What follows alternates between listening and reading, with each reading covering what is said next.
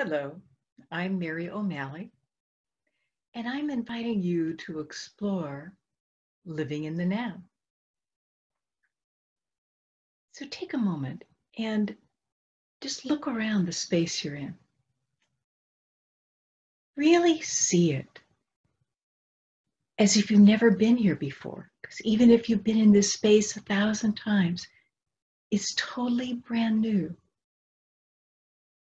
See shadows and light.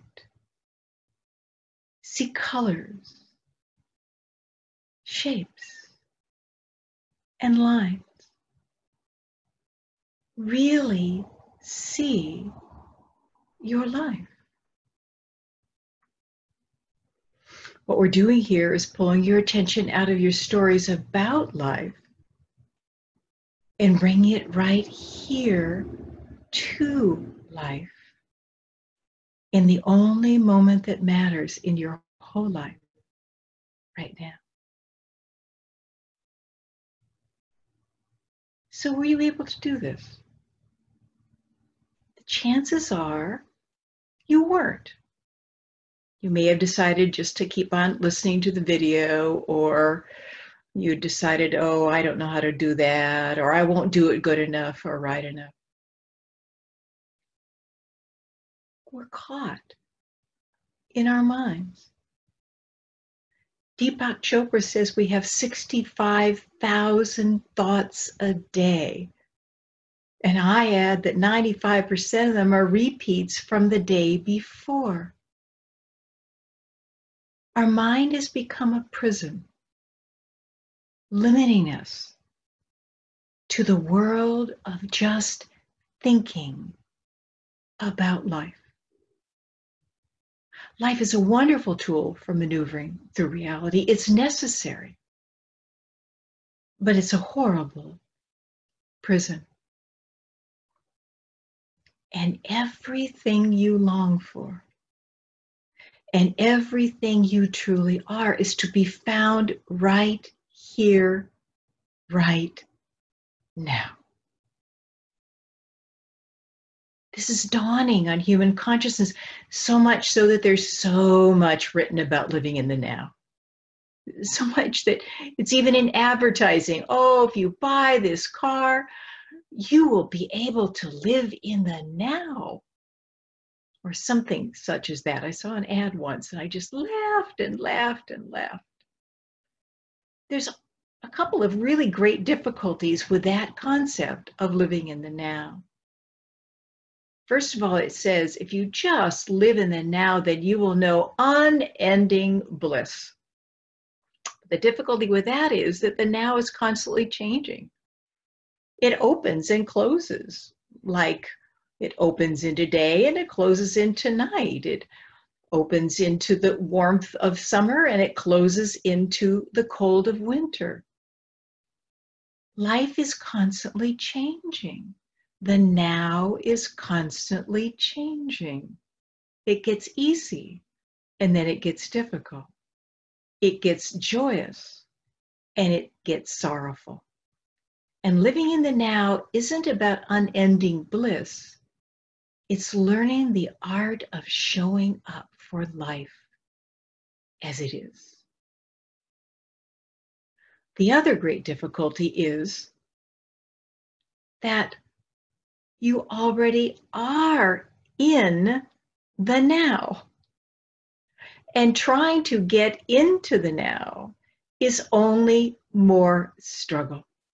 I can't tell you how many people have come to me and said, oh, Mary, I don't do living in the now very well. Well, they're saying my mind can't do living in the now. That's not how we rediscover this living moment. So the best way I've described it is, imagine the most beautiful ocean you could possibly imagine. And this ocean extends forever. And I call this ocean the ocean of being. This is your true nature. This is who you truly are. And when you were born, You were born from this ocean of being, and you lived in it as it, until thoughts began to fill up your head. And you began to get ideas of what you should be and you shouldn't be. Ram Dass, I call him our uncle, our elder that has done this path back to the now a little bit before most of us. He calls it somebody training. And slowly and surely we pull ourselves up and out of our bodies. We learn how to tighten them. We learn how to hold our breath. And we learn to think our way through our lives, always trying to be what we think we should be, and trying to make life be what we think it should be. So floating on this beautiful ocean of being is a small, opaque bubble. And I call it the bubble of struggle. And that is what we all crawled into as we were growing up. And it's opaque because you can't see the ocean of being, even though it is a part of the ocean of being. It's floating on the ocean of being. We can't see it.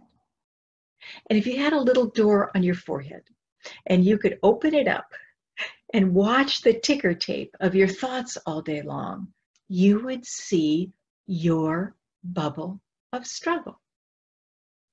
Now, most of the struggles are not very big. They're just, I don't know, impatience about the length of the stoplight, or waiting for a doctor, or, oh my God, a new pimple on your face, or, oh, just maybe my waistband's a little bit tighter than yesterday, or maybe the grocery store clerk is flirting with the person ahead of you, and it really brings great frustration. All of these are the little struggles. That's what the bubble of struggle is mostly made up of. But we all meet big struggles in our lives, the big struggle of rejection and heartache, the struggle of illness, the struggle of great loss. How do we come out of the bubble of struggle and back into the ocean of being? Back into this intimate and alive connection with life that we long for. I don't care what you long for, whether you long for more money or a different body or even more better health. What you really long for is an intimate, alive connection with life as it is right here and right now. But you can't get there because trying to get there keeps you caught in the bubble of struggle. So what we are doing is learning how to get to know how your mind struggles, to learn how to relate to the stories in your head rather than from it, to be able to shift from saying, oh, I am so anxious. Oh, anxiousness is here. Or I feel so lonely. Oh, the lonely one is here. In other words, you become who you truly are, that which can see your bubble of struggle, rather than being caught in its endless washing machine cycle that goes around and around and around. So that's how we become free, how the now begins to reveal itself.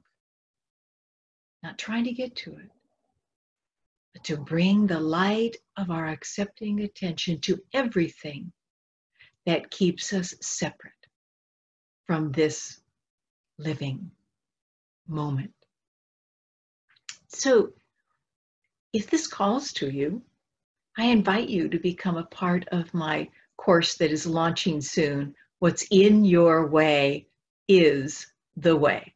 And that just says a lot about that title, says a lot about how to get free from the bubble of struggle. What's in your way is the way. In fact, the greatest challenges of your life can be where the doorways are back into life. You can find out more about the course on my website, maryo'malley.com. And if it interests you, I would love to give you a discount. So just email Deborah. She is in charge of the course. And you can find her email under the contacts page at maryo'malley.com. And tell her where you heard about this. And she will send you your discount. So if this doesn't interest you right now to become a part of the course, I invite you to give yourself a few minutes every day where you choose something that is happening in the now. And usually what we do is we use our senses because the mind can think its way into what's happening in the now. But we ground in our senses. We listen to the music of life all around us. Or we really taste our breakfast in the morning. Or we really feel the water as it's cascading over us in our morning shower. And the key is to choose one focus for a few minutes. Don't do it for a long time because your mind will get frustrated at the beginning.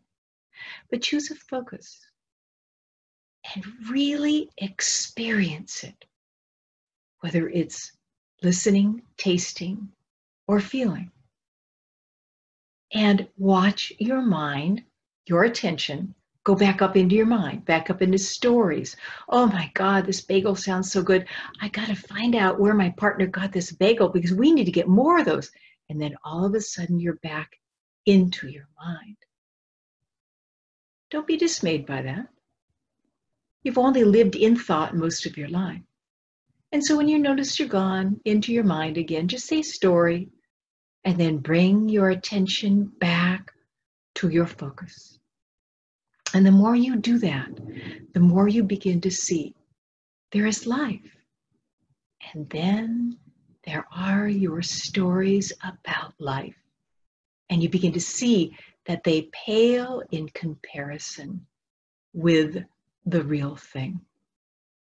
Give yourself this gift. And if it calls to you, come explore with us.